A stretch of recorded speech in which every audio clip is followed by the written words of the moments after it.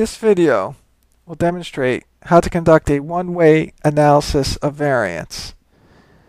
This data file contains observations from hospitalized stroke and heart attack patients. For the one-way ANOVA, we will test if the three age groups differ on number of days to discharge.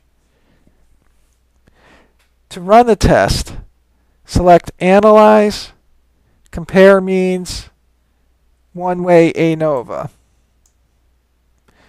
We move the variable age group to the factor box and move days to discharge to the dependent list box.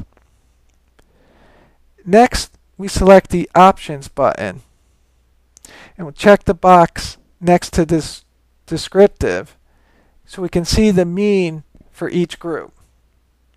We'll also select the Post Hoc button, since if there is a significant difference, we want to know specifically which groups differ. Let's check the liberal least significant difference, conservative Bonferroni, and moderate Tukey post hoc tests. The first table provides the descriptive statistics. We see for the age group 35 to 45, the mean number of days until discharge was 11.15.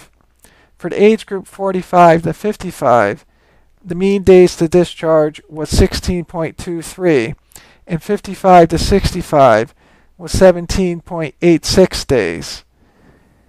Next is the summary ANOVA table, and we see the test statistic F equals 3.84, and the p-value equals 0.041, and so we conclude not all means are equal. Thus, we can look at the post hoc test to determine which age groups differ.